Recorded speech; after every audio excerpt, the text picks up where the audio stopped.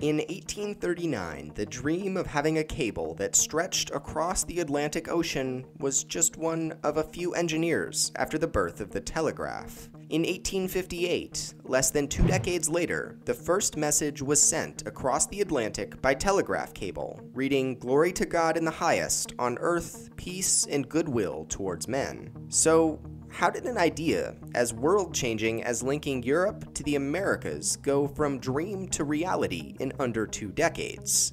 Let's take a look.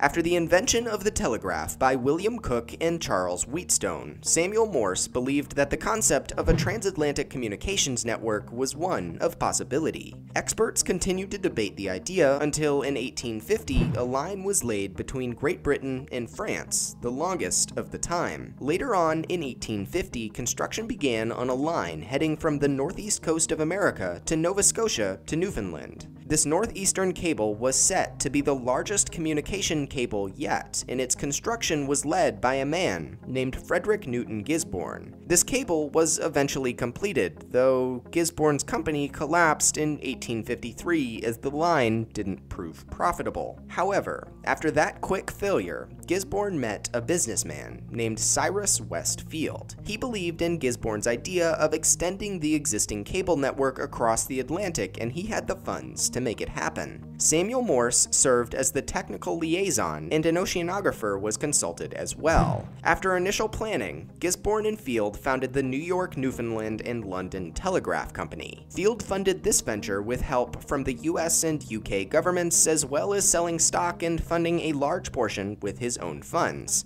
It finally took shape in 1857 when the first attempt was made to lay the transatlantic cable. Manufactured by Glass Elliott & Co. and R.S. Newall & Co., the copper inner cable was covered in latex, which engineers believed to be enough to protect it from marine life. It was then covered in wound tarred hemp, supported further by a sheath of iron wiring. This made the cable relatively flexible while also being incredibly strong. The HMS Agamemnon and the USS Niagara were used to tow the cable. Setting off on their cable-laying journey from Southern Ireland on August 5th, one of the operations started off with a bang, or rather a snap, as the cable broke and it had to be retrieved off the bottom of the sea floor. After that, the cable broke again, but this time it was too deep, so the operation was shuttered until the next year. Following the 2 cable snaps, plans were rearranged and the 2 ships were set to ship off from one continent each,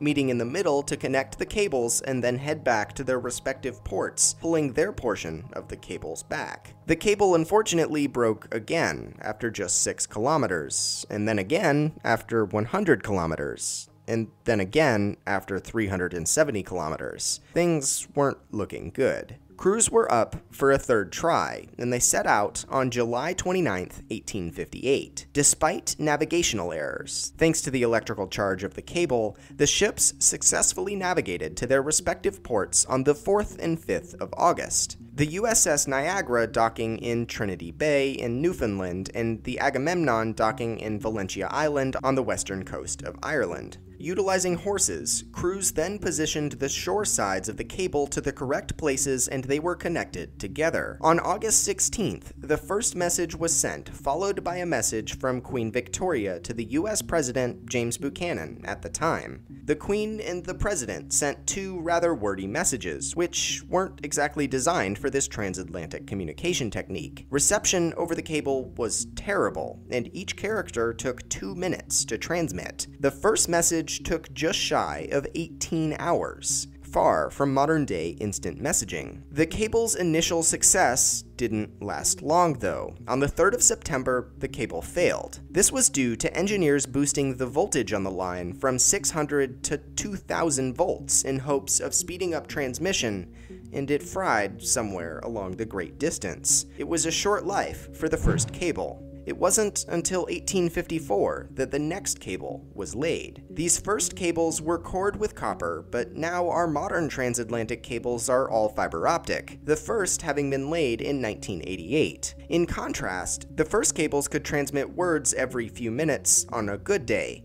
Modern cables can transmit the equivalent of 84 billion words per minute. Digging into fiber optic cable engineering further, we can see why these speeds are so much greater than metal cables. Your standard fiber optic cable has one or many optical fibers that are coated by flexible plastic layers, all encapsulated in a protective jacket. When these cables need to be laid on the sea floor, they'll be functionally the same with much more outer protection. In essence, you're left with this layout. The fiber optic cable on the inside, surrounded by petroleum jelly, surrounded by a copper or aluminum tubing, then by polycarbonate, then by aluminum water barriers, then by steel wires, then by mylar tape, and finally, your outer layer for marine cables is usually a polyethylene protective jacket. This layout provides for optimum protection for fiber optic cables, but how do they work? Submarine cables or underwater cables transmit data through flashes of light through the fiber optic cable, the speed limiter for data transfer then being the speed of light. At regular intervals, there will be optically amplified repeaters to boost the signal. Transatlantic cables continue to be the foundation of facilitating global trade in communication.